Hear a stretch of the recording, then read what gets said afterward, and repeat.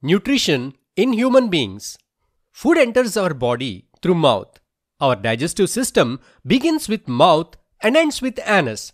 Different parts of the digestive system are arranged like a long coiled tube. This tube is called alimentary canal.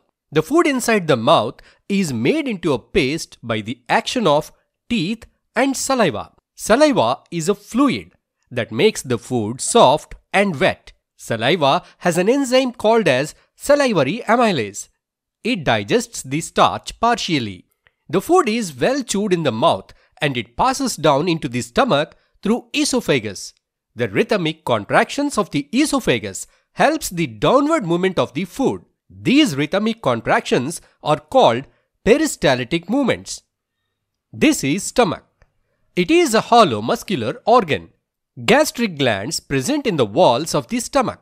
They produce gastric juice. The gastric juice has different compounds in it. They help the stomach in the process of digestion. Let us see different components of this gastric juice. Gastric juice has pepsin, hydrochloric acid, and mucus in it. Pepsin is a protein digesting enzyme. The medium of the stomach should be acidic for the proper action of the pepsin. So, the medium of the stomach is made acidic by hydrochloric acid. HCl is a strong acid. It can cause damage to the stomach walls. A thick layer of mucus protects the walls of the stomach from the action of HCl. At the end of the stomach, there is a muscular sphincter called as pyloric sphincter. This sphincter releases the partly digested food slowly into the small intestine. Small intestine is the longest part of the alimentary canal. It is highly coiled to fit in less space.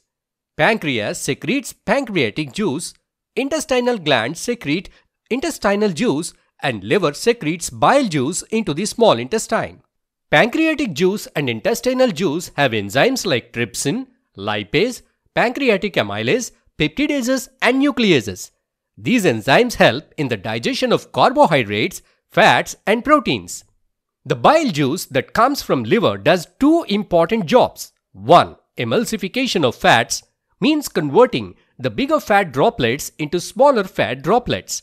By doing this, the surface area of the fat droplets increases. Due to increased surface area, enzymes can digest these fat droplets more efficiently. The second job of bile is to make the intestinal pH alkaline. In the small intestine, alkaline medium is required for the digestion of carbohydrates. The digestion of the food gets completed in the small intestine. In the complete process of digestion, carbohydrates are converted to sugars, proteins are converted to amino acids, fats are converted to fatty acids and glycerol. The nutrients that are formed in the digestion reaches the cells through the blood circulatory system. But how do these nutrients enter the blood circulatory system? Absorption of nutrients. Small intestine has numerous finger-like projections on its inner surface. These finger-like projections are called villi. Blood vessels and lymph vessels are present inside these villi. Nutrients get absorbed into these vessels and enters the bloodstream. Undigested food enters into the large intestine. The water present in this undigested food is absorbed into the blood. Remaining undigested waste is excreted out through anus.